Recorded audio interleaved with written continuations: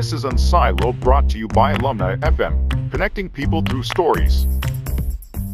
Okay, welcome to Unsiloed. This is Greg LeBlanc, and I'm here with Bill Easterly, who is professor of economics at NYU and also the co-director of their Development Research Institute, as well as the author of a number of books in the area of development, including this one right here, The Tyranny of Experts, Economists, Dictators, and the Forgotten Rights of the Poor. And then before that, you wrote this one, The White Man's Burden, Why the West's Efforts to Aid the Rest Have Done So Much Ill and So Little Good. And then if we want to go way back, I was looking at the picture of you on the back cover, and I was like, okay, that's a while back. This one here, The Elusive Quest for Growth, Economists' Adventures and Misadventures in the Tropics. Welcome, Bill.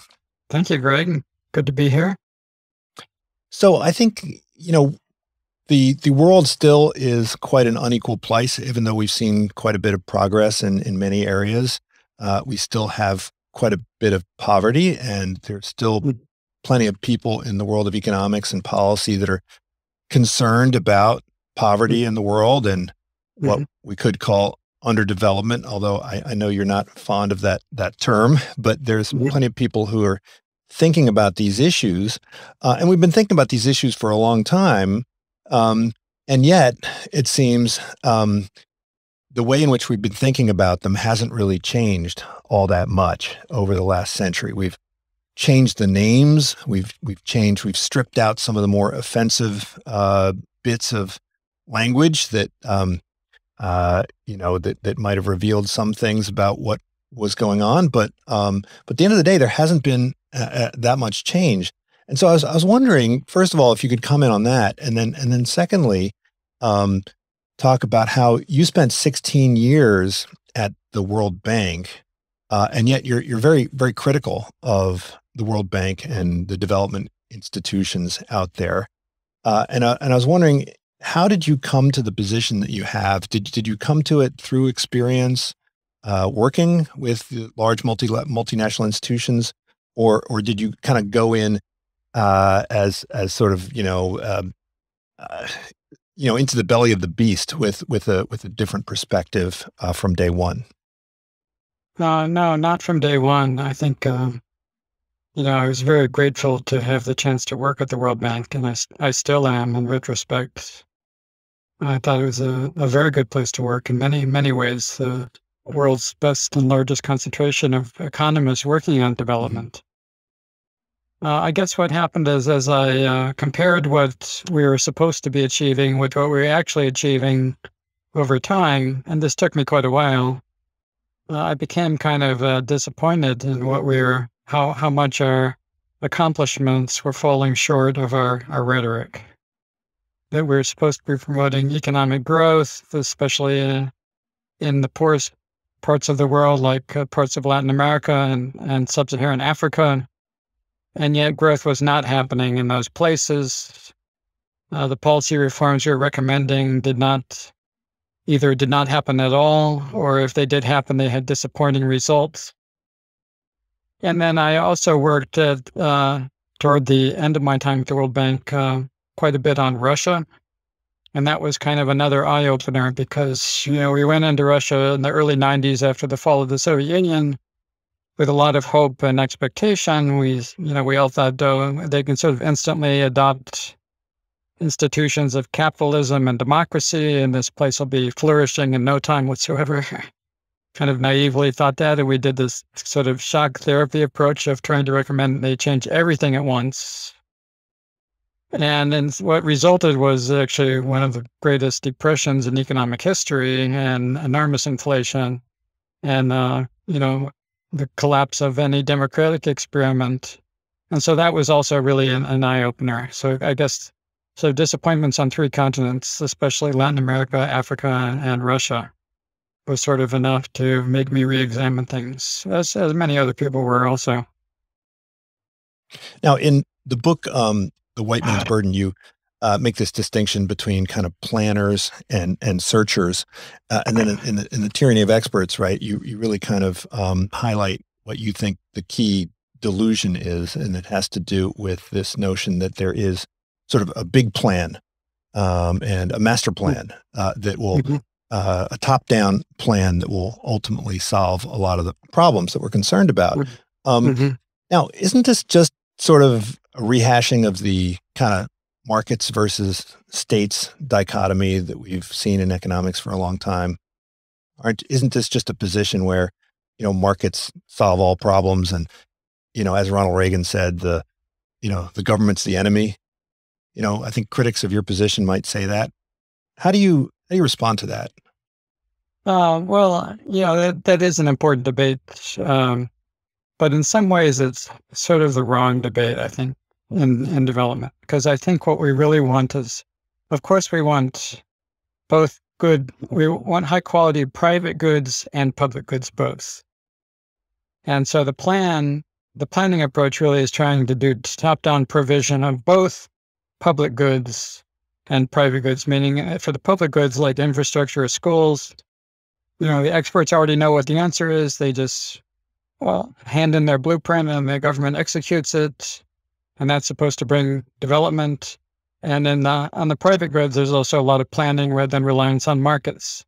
So I think the key distinction is actually more sort of bottom-up decentralized feedback versus top-down planning, which applies both to public goods and private goods. So for public goods, the crucial thing we need is political freedom so that citizens can reject or modify the low-quality public goods that the government may be offering. Or, also protest if the government is actually doing harm to them, if the government is actually expropriating their property or putting them in jail for political beliefs, that's actually doing harm to them. So on the public goods side, you really need some kind of democratic mechanism where the citizens can give feedback and hold the government accountable for what it's doing to them or for them.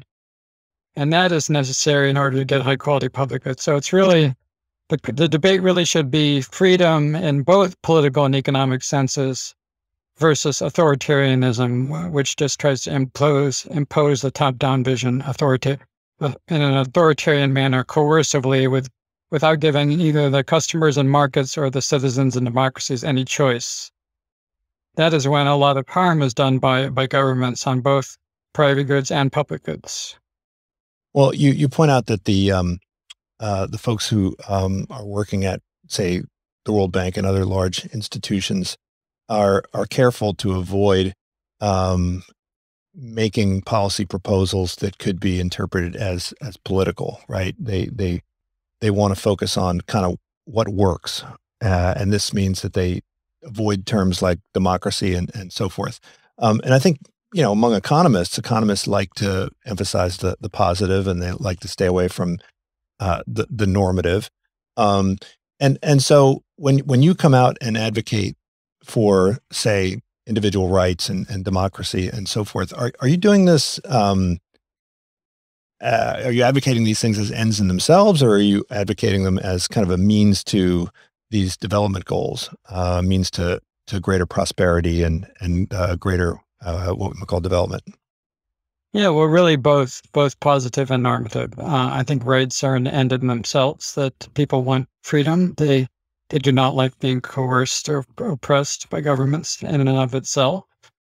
I think every one of us around the world would like the right not to be tortured or imprisoned for what we are doing. So I think that's a fairly universally understandable value. And it'd be very hard to kind of ignore the normative aspect altogether. I think, I do realize very much that economists are very uncomfortable with the normative discussion, that we would rather just stick to the positive.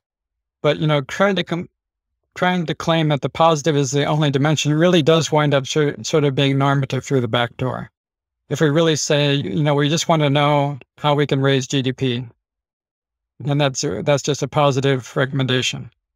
Well, we're making implicitly a normative judgment that GDP is all that matters. So that if GDP is raised in a coercive, oppressive manner, we're saying that's good, normatively.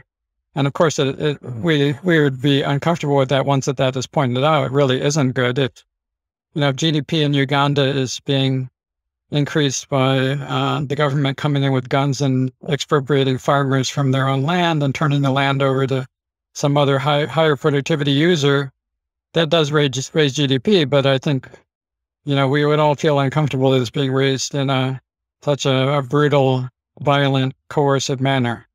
And I think economists since Adam Smith, we do recognize a very important role for the idea that the individual should have the right to consent to what is happening to them, that the individual choice is something that's an end in itself and should guide our normative judgments. So if we are forcing something on poor people, then implicitly the realization that we need to force them to do it kind of is a clue that if they don't want it, they apparently think it's not good for them, and we should respect their choice. We shouldn't just force something on them. We shouldn't force Ugandan farmers to give up their land for the sake of higher GDP produced by somebody else. They know it's not good for them. We need to respect that choice.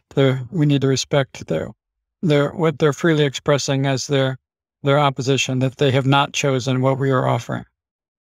So are you saying that kind of raising GDP is really the shared goal of all people in kind of the world of development? It's an unquestioned shared goal, or is it just it's a shared goal that it's just because it's the common thing that we can all agree on, or is it something that's explicitly mandated by the founding documents of these entities? Well, I think the founding documents do really emphasize sort of this technocratic idea that the development can be very objectively measured, and that we've fallen on something like GDP per capita is the most kind of common objective measurement of development, which is sort of like implicitly saying that we don't need to consult people on what they want. We just observe that they have higher income, and so we conclude that even if we force them to have higher income, it must be good for them. Yeah, you kind of think of an analogy with our own lives at an individual level. Now, it's certainly true that all of us could have higher incomes by working 80 hours a week instead of what we are working now, if we increased our work hours. So, and somebody who came in, and outside experts who came in saying, wow, if you just increased your work hours to 80 hours in a week, you would objectively raise your material income. And, I know that's so good for you that I'm going to force you to do that. I'm going to force you to work 80 hours a week. And, the material indicator will show, yeah, that works. It works if somebody to force me to increase my work hours. But, apparently I wasn't choosing to do that already. I'm only at 75 hours a week myself. I wasn't choosing voluntarily to do that already, which reveals that, I didn't think that was good for me. So, I was rejecting something that objectively looked like an improvement because I, also had a demand for leisure, and I wanted to, have the right to say how much I wanted to work and how much leisure I wanted to have. So there is no objective measure that ever gets an outside expert or technocrat the ability to come in and say, I know this is going to be good for you if you just show me an objective, measurable improvement on something like GDP or income. Well, this seems like a problem that's broader than just development economics, right? I mean, this seems like all of economics is kind of in the same difficult place, sure. right? This is why we need welfare economics, and there used to be much more emphasis on welfare economics, and I think we've sort of lost some of that in the whole profession, not only in development. So development economics then is not sort of separate. One of the things that I think you allude to in your books is that this idea that development economics is its own discipline that's completely removed from kind of economics in general. That there's different rules that apply to what we now call emerging markets, and so maybe some of the general principles of economics are forgotten. Why is there this separate discipline? I mean, obviously people have to specialize, but is there really anything different about, say, poor countries than rich countries? Are there different rules? Are there different insights? Are there different inferences that we can make? Or should we be trying to have kind of a general theory of welfare, a general theory of growth, a general theory of kind of optimal policies? Yeah, well, there's for a very long time been this tension on whether development should be a separate field or not. I remember a long time ago when uh, in the National Bureau of Economic Research, there was no development field. And the reason the NBR directors gave for that was, we think the same economics should apply in poor countries and rich countries. Why do we need a separate development field? I kind of sympathized with that. And I've seen that kind of revolve around the issue of like, do poor people really behave differently from rich people? Are they less sensitive to prices when they decide what to do? They're less responsive to, supply more when prices are high, to demand less when prices are high, or do they behave in that sort of rational way? And I think when behavioral economics has been applied a lot in development, we've started to question whether, first, there's a lot of questioning whether rich people are rational too, but I think historically there has been even much more questioning of whether poor people are rational. And so it seems if you think poor people are more irrational than rich people, it raises a big opening for experts to come in and tell poor people what to do for their own good. So, that's sort of the issue around which the whole thing revolves, and there's no easy answer to that. But on the whole, I and many, many other people historically in economics have sort of rejected the idea that there's any systematic difference in individuals between rich people and poor people, that there's a sort of analytical equality that we can understand behavior of individuals by looking at things like incentives and prices. And we don't need, to assume or exposit a model in which poor people are intrinsically different from rich people. We can explain why they are poor because of what has happened with institutions and incentives.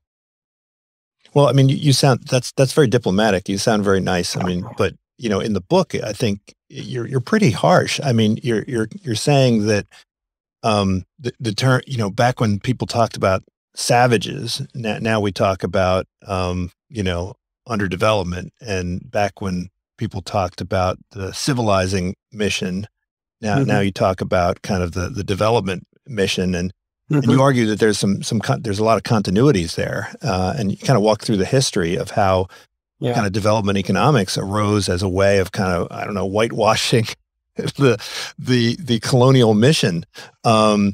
Maybe could you just kind of walk us through that story, and the kind of dirty laundry in the birth of the development field?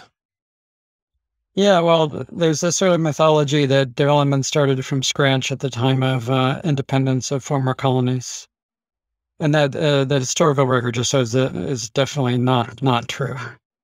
That the idea of development had been around for a very long time, and had been used to really justify colonialism. That the big justification for colonialism was we rich white people are the agents of development. We're going to develop you for your own good. You're not capable of developing yourself, and that gave us a rationale for conquering other places who allegedly needed us to develop them. And, occupying them, even taking land away from them like we did with Native Americans because we allegedly could develop the land better, and that somehow gave us a right to their land. So that, I think we do need to confront that history. I don't want to use that as some kind of smear on present development economics. I just want us to be aware of that history. And if the more we are aware of it, the more we would be conscious of, to what extent have any of those ideas sort of remained in a kind of dangerous form in the present? Is there still some kind of a paternalism and hidden sense of superiority, hidden sense of, we need to force something on these poor people that we know better than they do what is in their own good? I think, the historical record allows us to be very sensitive to those questions. Mm-hmm. And so you highlight, I think, what you call these three aspects of the technocratic illusion, and the first one is really this idea of the blank slate, right? That you can go in and pretty much treat every individual society or country as more or less similar to the others, and I trained as an economic historian, and I think as an economic historian, you're kind of torn, because when you study history at some level, every situation is unique. and every trajectory is unique, and every Hmm. single country is and region is sort of a you know has its own individual history, but then you can't really make any kind of general claims, and so economists are the ones that are looking for general claims Hmm. and Hmm. general rules. Hmm. So by delving too much into history, don't you run the risk of kind of losing sight of general principles of what works and what doesn't work? Um, yeah, I mean, I think the problem with the blank slate is that you you you have such a complete neglect of anything that you're thinking of poor people or less developed countries as just being like a big zero that you come in and you supply everything that all the elements of development you just supply for the first time from scratch. And if that's your mindset, that also gives you a rationale for a kind of brutal level of authoritarian control, which again went back to the idea of kind of colonial authoritarianism, that it was justified by, these people have nothing, they need everything from us. We should have absolute unlimited power to do everything for them. That's sort of where the blank slate mentality leads you. Whereas, acknowledging where people are at and what they really are, they're not nullities. They have very rich, poor people have very rich culture and history, and respecting that, I think, you know, allows us as development people to understand that development is only one dimension of the picture. This income per capita is only one dimension of the picture. There's a lot more going on, and we don't have a right to come in and tell someone else how to reorder their whole country or their whole culture just because we allegedly know what things are compatible with development and they don't. So that I think is the danger of the blank slate. Now, of course, there really are general principles. I very much agree with most economists that fundamentals like incentives and supply and demand and budget constraints and all the people respond to incentives and make their choices to find their best outcome within a budget constraint. I think that model is those general principles are very widely applicable to most situations, but they will usually give you much different answers when you take into account where people start from. Now, you talk a lot about Friedrich Hayek in the book, and especially the part about knowledge and implicit knowledge and tacit knowledge and kind of decentralized knowledge, and you Hmm. talk about kind of the planner's fallacy, technocrat, and the kind of illusion of technocracy. Hmm. But isn't that really an argument? I mean, some people might interpret that as hey, if you're an expert, you got to just throw up your hands because there's really nothing you can learn. But isn't it really more an argument in favor of, hey, this is really complex. If you're going to be an expert, that just means you have to, you know, learn a whole heck of a lot more. You have to be humble enough to realize that this is a difficult thing rather than an easy thing. Well, there really is a genuine role for expertise. I'm not claiming there isn't.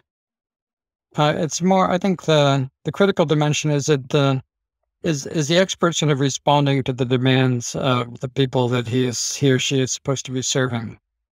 So, if we think of ourselves, we all in our own lives have demands for expertise, for medical expertise, for plumbing expertise, for financial expertise, and we hire experts who can do those things for us because we recognize their expertise. I think that's the right mindset. Is like as an expert, I will try to find some specialized knowledge that I think is useful to people who then I will give the right to accept or reject my expertise and voluntarily choose whether they want it or not. So I think that's the crucial dimension on expertise. It's whether the expertise is voluntarily chosen by people who find it useful for their own lives.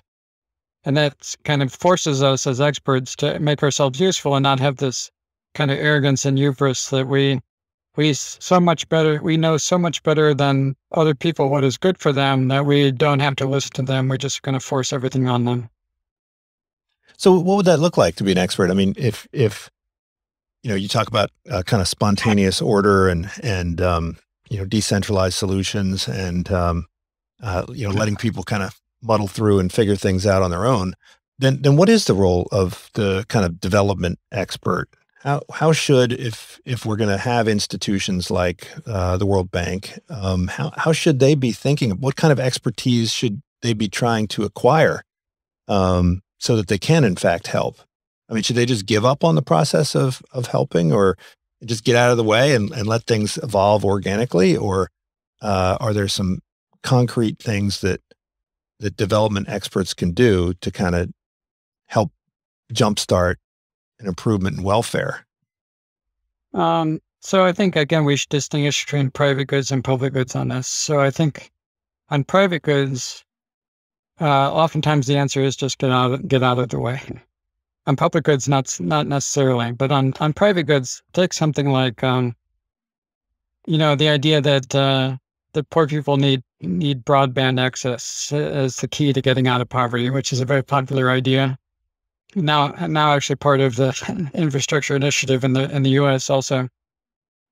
And the history of that in development has not been a great success as something useful in development. One study in India found that when broadband came into villages in India, the main effect was just young men started playing a lot of video games when they got broadband. And an example that's kind of sort of the opposite of that is, to everyone's surprise, poor people in Africa started to find very basic, primitive cell phones incredibly useful. So cell phone usage, even by very poor people in Africa, suddenly exploded over the last about 10 or 15 years ago, and has continued to explode since then. And cell phones have been, far more useful than broadband to poor people. They can use it for financial transactions. Farmers can use it for information on prices of inputs, or where they can market their crops most advantageously. Fishermen can use it as eau de flow, and Abhijit Banerjee showed in a study, can use cell phones to find out which beach they land on, where there's going to be the most demand for their fish. All of those things were not really anticipated by any expert ahead of time. That was just something that the poor people in the market sort of voted for what they found to be useful. They did not find broadband to be so useful. They did find, primitive cell phones to be very useful.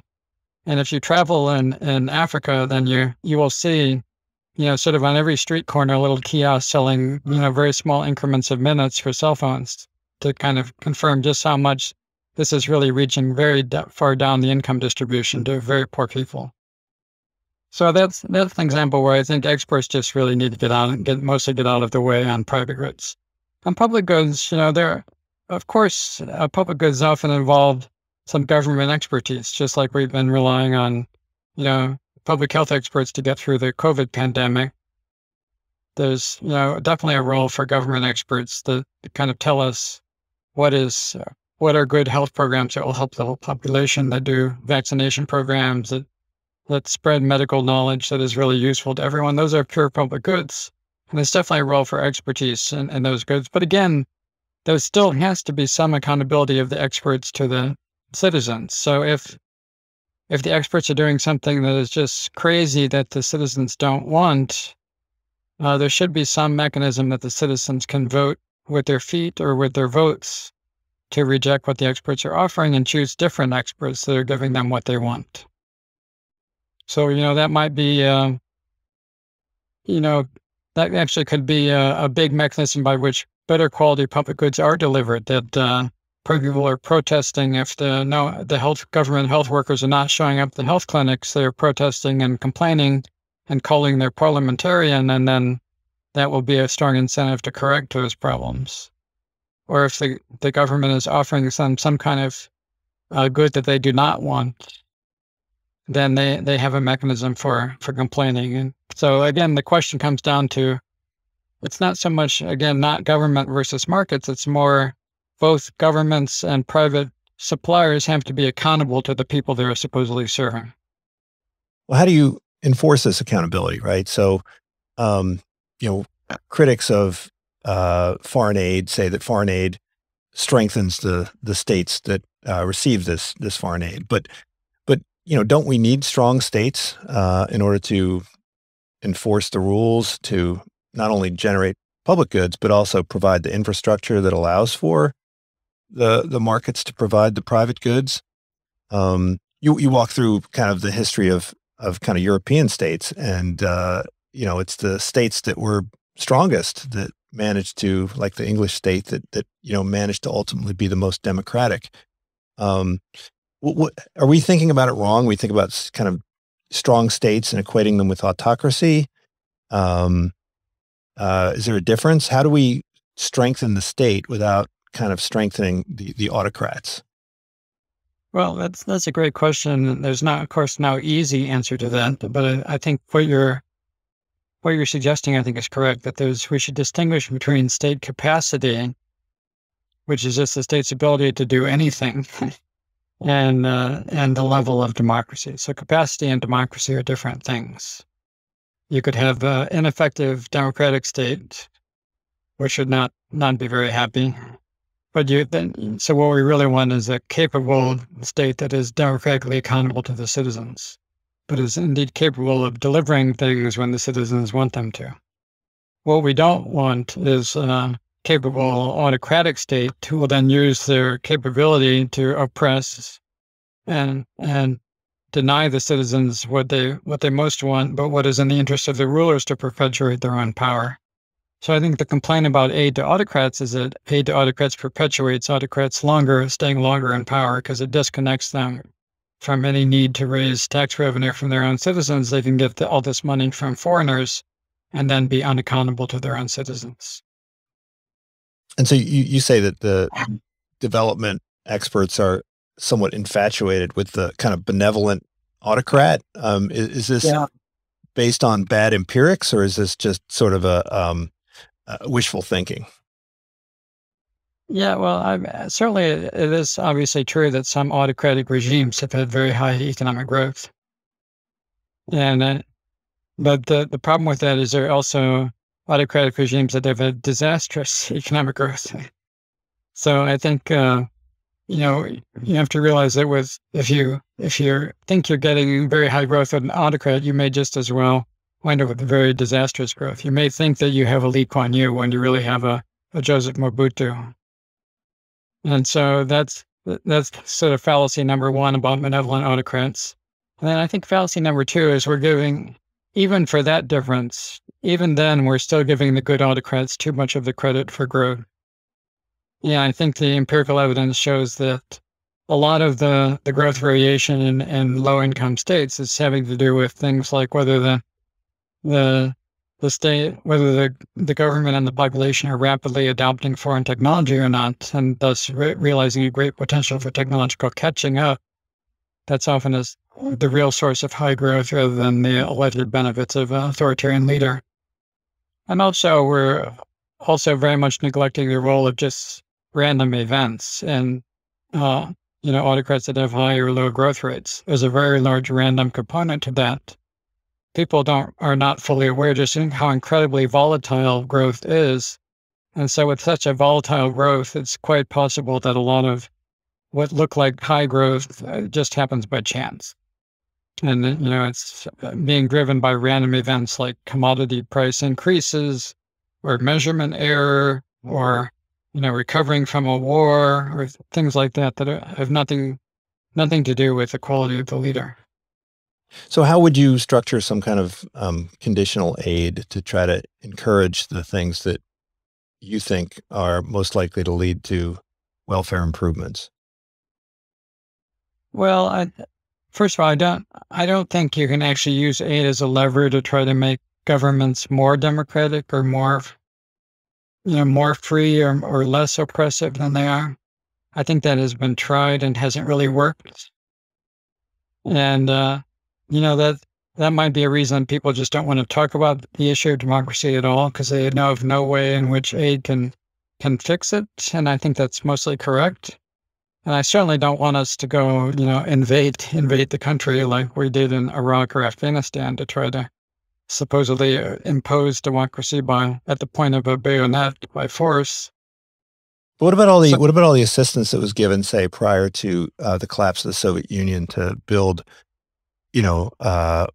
social capital, right? To help encourage the formation of different groups like unions and so forth to create these counterbalances to state power, right? I mean, if even if you're an autocrat, right? Yeah, if there are entities out there that you have to negotiate with to procure tax revenue, then you're gonna have to negotiate with them. In fact, you kind of go through in part of your book, you go through this whole uh, description about how oftentimes we give credit to autocrats for improving things when in fact it's really something that they're more or less forced to do by the bargaining power of civil society.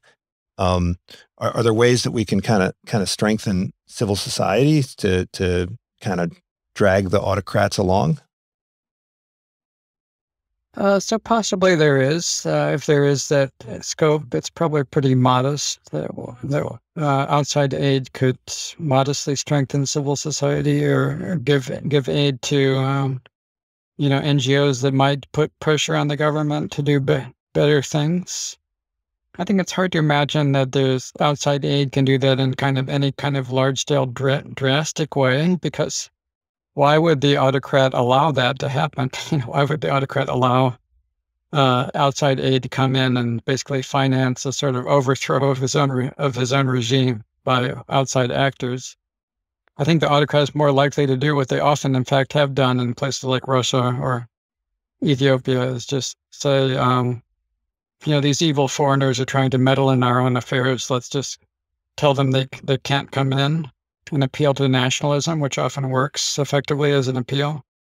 So I hate to sound so pessimistic. I just don't have a lot of faith in the ability of outsiders to kind of like overthrow or undermine, a domestic tyrant effectively, to have the knowledge or the power to do that. I have much more faith in kind of homegrown democratic activists. I think sort of the best thing that we can do as aid actors is, first of all, just intellectually give them the recognition that, yes, we agree that a tyrannical leader is undermining the development of Ethiopia, not promoting the development of Ethiopia, and undermining Uganda, undermining Rwanda. It's not a positive force, it's a negative force. And then we give sort of intellectual support and encouragement to the homegrown opponents of authoritarian rule. They don't have such a discouraging experience seeing foreigners come in and praise their own oppressor. So I think that kind of morale booster is a very intangible thing that I think is much more important than we think it is. And I think the other thing we can do is just be discriminating about where the aid goes. There is really no reason to give aid to a brutal authoritarian ruler.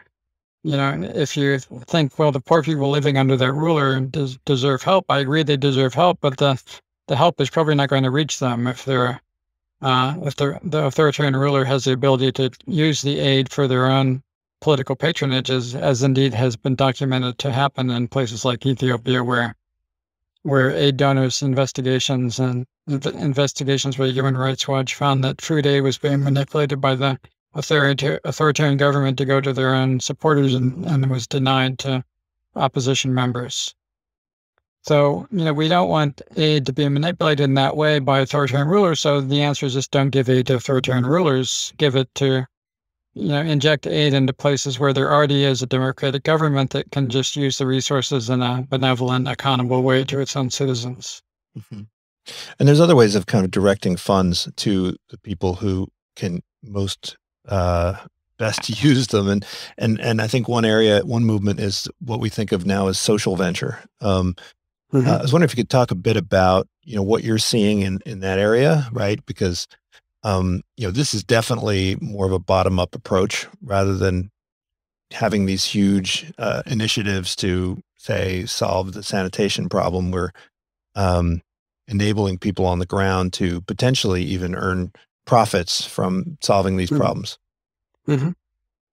Yeah, well, definitely the attempt to use the market as a mechanism to get feedback on what poor people want is good. So if you have a social marketing kind of initiative that even if you have poor people pay a few pennies for something like a malaria bed net or a medication that is a private good like antibiotics, at least you allow the market to work, that you get feedback from who really wants the good you are offering, and you get some financing available to pay for that good that you're supplying.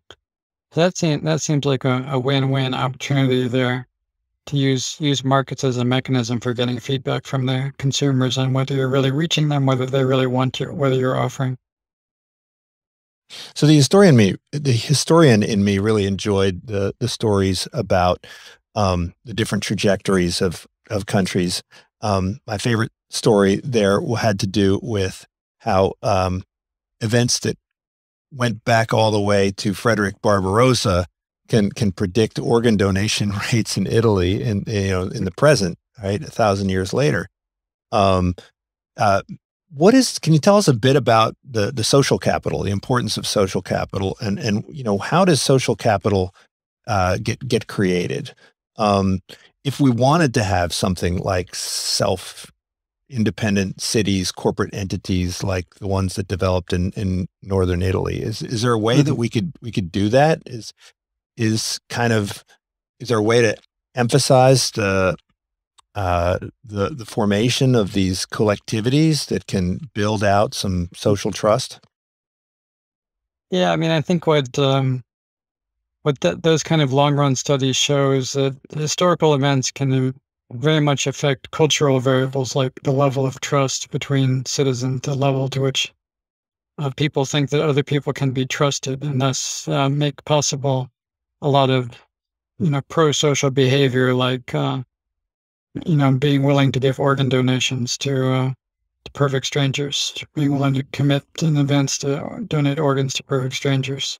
And that's a sort of a good indicator of that kind of uh, society in which you don't have this sort of insider outsider distinction, which is, I think, what happens with authoritarian institutions, that you have some group that's in power that oppresses the outgroups, and then the everyone in that society learns to distrust everyone else and think of collapses on kind of using your own family or kin as your only source of survival. And in that world, you don't have a lot of trust between, you don't trust strangers in that world. So an authoritarian event like the conquering by Frederick Barbarossa of some cities, but not others in northern Italy, can affect the level of trust between citizens and strangers, centuries later, because these cultural values tend to persist as parents teach their children, oh, you can't trust strangers, or yes, you can trust strangers. Parents pass these values on to their children, so they last a long time. Similarly, there's a great study by Nathan Nunn and Leonard Wanchikon in Africa that finds that groups victimized by the slave trade today are much less trusting of strangers than are groups that were not victimized by the slave traders. And that obviously kind of makes sense in the context where, slaves were kidnapped by strangers and had horrible things happen to them. So of course you don't trust strangers, and then the mistrust gets perpetuated down the generations again. So that's definitely an important determinant of development, because trust is so important for making possible a lot of the elementary economic transactions that we need to have happen to realize the benefits of gains from trade and division of labor and gains from specialization. All of them require being able to do kind of trusting transactions between strangers. And that's going to be a lot easier when you have trust, and very difficult when you don't have trust. Well, you distinguish between kind of the trust between strangers and the trust between members of, say a clan or a tribe or an ethnic group. Hmm. And on the one hand, you say that it's much better to have this more generalized trust than this localized trust. But then you also tell some stories about how this localized trust can really be harnessed to Hmm. build out the development of at least some Hmm. portion of the community. So, Hmm. you talk about the Fujianese and you talk about the Hmm. Senegalese and Hmm. the Maghribis back in the Middle Ages. Hmm. Um, can we look at those institutions as allies or as obstacles in the world of development? Yeah, I mean, I think sort of trust within the ethnic group is better than no trust at all, Hmm. but not as good as generalized trust. So we want to kind of have not a, sort of black and white picture, but more of a kind of picture of stages that having trust within the ethnic group makes possible a lot of transactions within the ethnic group. And that at least allows you to build trading networks and investment networks within the ethnic group, which is certainly better than nothing. But it still does prevent you from expanding to your network to the whole population and choosing, perfect strangers as partners, which is what becomes more possible when you have more generalized trust. So, trust within the ethnic group can achieve some pretty remarkable things, like, the Senegalese that you mentioned is a group called the Maurides that have sort of taken over street level retailing in a lot of major Western cities, including New York, where I live. And you see, Maurides on the street with tables selling electronic goods or, designer knockoffs, stuff like this. And the reason Maurides sort of have dominated this field is because they are able to, they have this informal level of trust within Maurides that they can use Maurides back in Senegal as suppliers and investors. And these networks, they can trust each other to do these transactions within New York that are necessary to set up the tables on the sidewalk. And that has allowed them to kind of take over that whole sector because of the high level of trust they have within the group. It does not give as much access of Maurides to kind of breaking out into other sectors or taking advantage of the whole set of opportunities in the broader economy of Western cities that they would have had if they had the kind of cultural background that would allow them to trust strangers outside the group more. So it's a kind of halfway good thing, but then that kind of doesn't give you the full upside of what you can have with generalized trust. Now, when someone migrates from, say, Senegal to the United States, I mean, that clearly makes that individual Senegalese person better off. But you say that development economists have kind of a dim view of this kind of migration, that they would see this as a loss for Senegal. They would see this as a brain drain, and therefore, something to be discouraged. You argue that it should be encouraged, the free movement of labor. Yeah, I think as development economists, we have somehow evolved into having this kind of irrational attachment to the development of nation states as the thing that the only thing we want to focus on when we talk about development. So we're really sort of implying that what we care about is the development of a piece of land called Senegal. And I think what we should be caring about is all the people that live on that land, all the Senegalese, instead of just the territory of Senegal. And so if some Senegalese get out of poverty by migrating from Senegal to the U.S., there's no reason to exclude that from the calculation of what works for Senegalese people. There's no reason to limit what works to only things that work for Senegalese people if they stay in Senegal. And so, migration is actually one of the few things that almost everyone agrees, whether for whatever other considerations there might be about migration definitely seems to work to raise poor people's income when they move to a rich country. And in that sense, it's one of the most effective development programs that we're aware of, but has been, kind of absurdly kind of undervalued by development economists. The migration researchers and advocates, Michael Clemens and Lant Pritchett, pointed out that 85% of all Haitians who have ever escaped poverty did so by moving to the U.S. And, do we really want to take that channel away or count that as somehow illegitimate compared to developing the nation of the territory called Haiti? Of course, it still would be great to develop the territory called Haiti. We don't want to give up on that.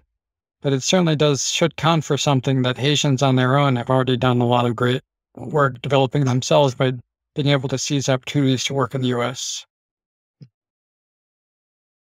And so, you tell the story about Arthur Lewis and Albert Hirschman, who are both Nobel Prize winning economists, and their early involvement in kind of development. And I think both of them went through some sort of disillusionment at some point when they kind of observed a little more carefully and critically what was happening in the world. Do you think that every development economist kind of goes through sort of a cycle or a phase, where you go from being young and idealistic to being, older and wiser and maybe a bit cynical. Is this sort of a natural trajectory? Do we want to discourage the idealism of young development economists and say, get wise from day one, or is it sort of a necessary phase that everyone has to go through? I don't really think of it as idealism versus cynicism. I think it's more a function of the fact that we start off with a set of things that we think are sort of easy answers to development, easy answers to poverty. And then, over time we realize the answers are not so easy. That's the way in which we become wise. We realize the answers are not so easy. And I think that's, that really should come pretty naturally to economists. I think one of our big insights was, if the statement is, if it was so easy, then why didn't it happen already? Why, if it was so easy to end poverty, then why does poverty still exist? Why didn't it already happen that poverty ended if it was so easy? And that I think is like one of the most fundamental insights of economics, the idea that there usually is not a lot of $20 bills for free lying on the sidewalk to pick up. If you see a lot of $20 bills on the sidewalk, they're probably fake $20 bills. And, advertising something as a gimmick and not real $20 bills. Now, of course, sometimes you really do find a real $20 bill on the sidewalk and you should pick it up, but the awareness that you're not likely to be able to make a living by depending on $20 bills lying for free on the sidewalk is part of what, gives us our insight as economists that things cannot be that easy or else they would have happened already.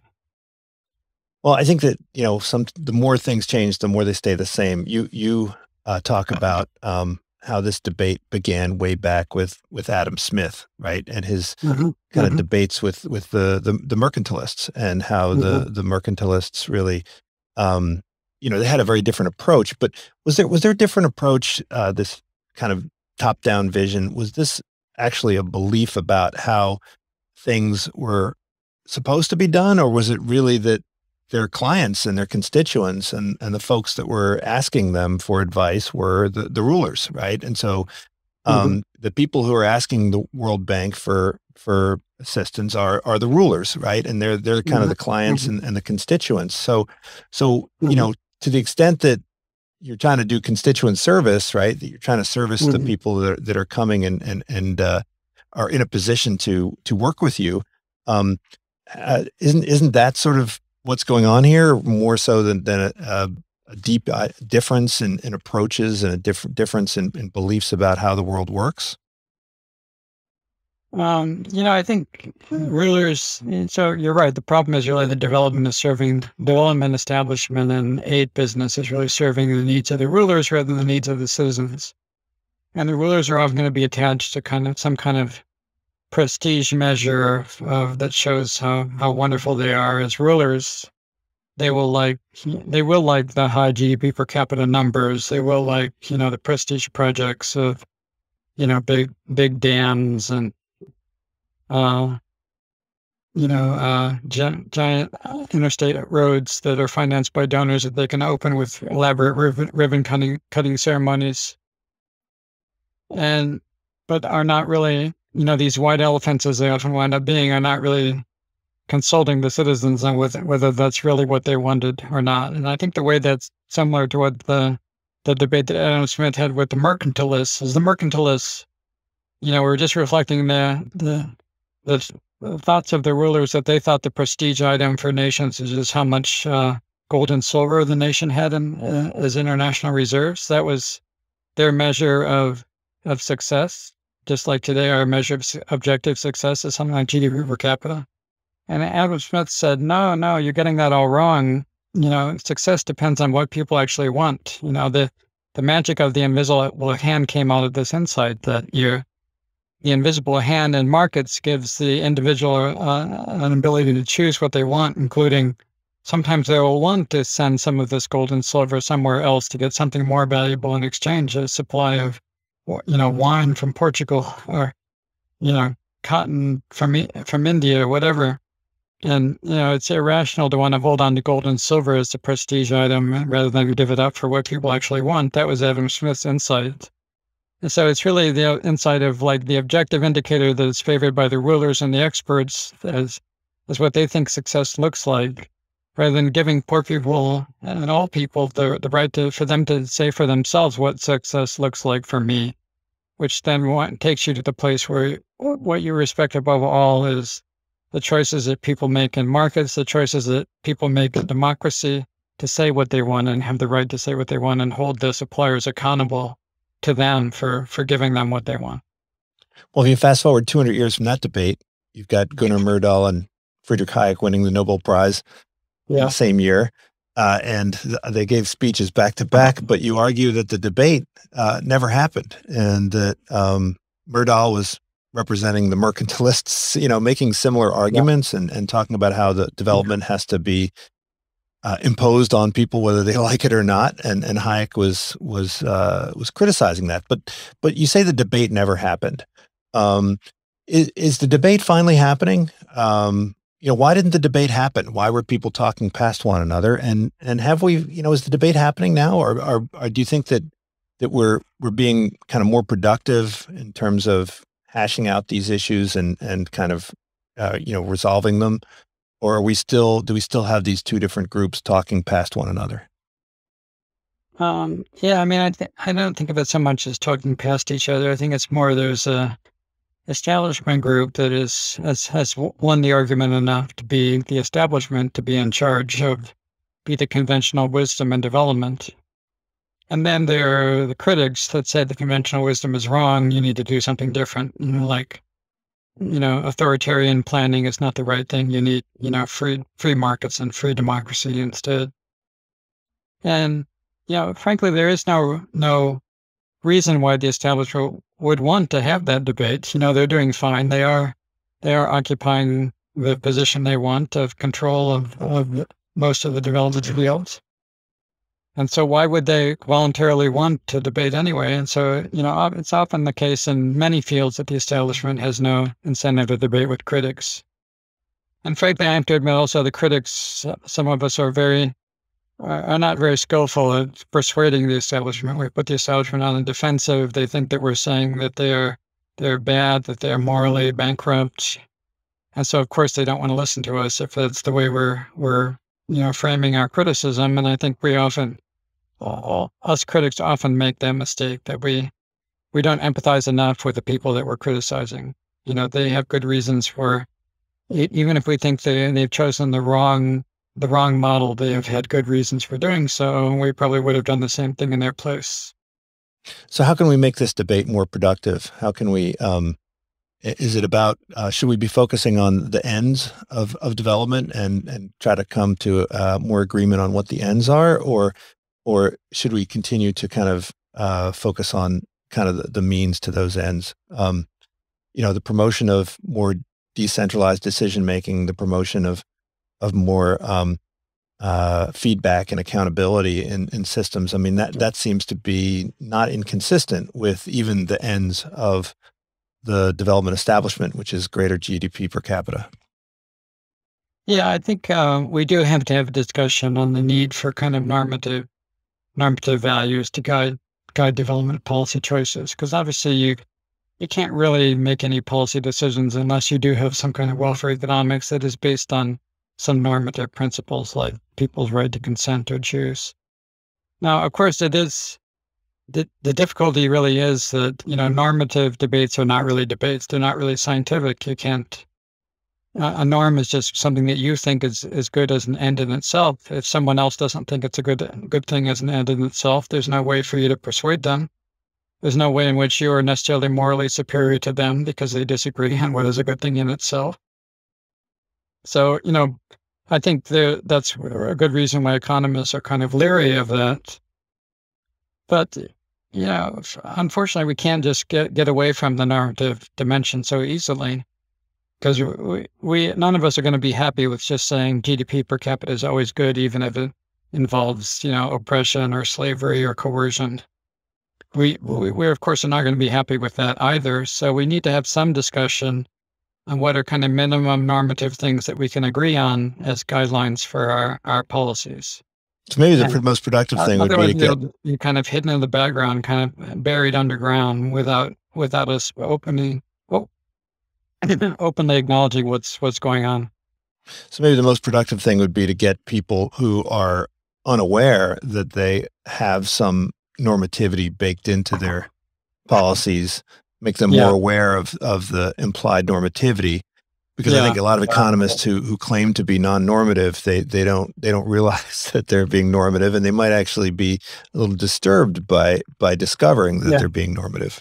Yeah, I think that's right. And there are some dimensions in which economists are more willing to have this discussion than others. I mean, I think the inequality discussion is kind of like a lot like discussing what normative values do we want to have. Do we think greater equality is a good thing in itself? I think most of us do. And so, if we place a lot of weight on that, then that's another reason we wouldn't only want to talk about GDP per capita. We'd want to talk about the distribution of GDP also. And I think that's pretty well accepted. But that's well accepted because there is agreement on some other normative value than just higher material income. There's also, normative weight placed on greater equality. And that's fine. So that's a good example of how that kind of constructive debate led to healthy discussions of inequality. I think we should be able to do the same thing with discussing the issue of kind of freedom versus coercion, or autocracy versus democracy. That we should be willing to consider that kind of people's right to choose for themselves is a good thing in and of itself. And anyone who agrees with that should be willing to incorporate that into their policy recommendations. Yeah, and I think most people would probably agree with that, at least most of the economists I know. Hope so. Yeah. I hope so. It comes out of kind of Enlightenment values that we've lived with for 2 centuries now. Well, Bill, thank you so much for joining me. I really appreciate it. What is the next book? This last book was, it was a couple of years ago. Is there another book on the horizon? Yeah, I'm working on one now on the history of the development idea, kind of probing deeper into the long history of kind of Western thinking about developing other people, developing the rest. Well, I think you could see that in embryonic form in your other books too. I look forward to reading about W.W. Rostow and Lewis and Hirschman and Rosenstein, Radon, and all the other folks as an intellectual history. That would be fascinating. Yep. Well, thank you so much, Bill. Appreciate it. Hope to see you back in Berkeley sometime soon. Yeah. Take care, Greg. This is Unsilo, brought to you by Alumni FM, connecting people through stories.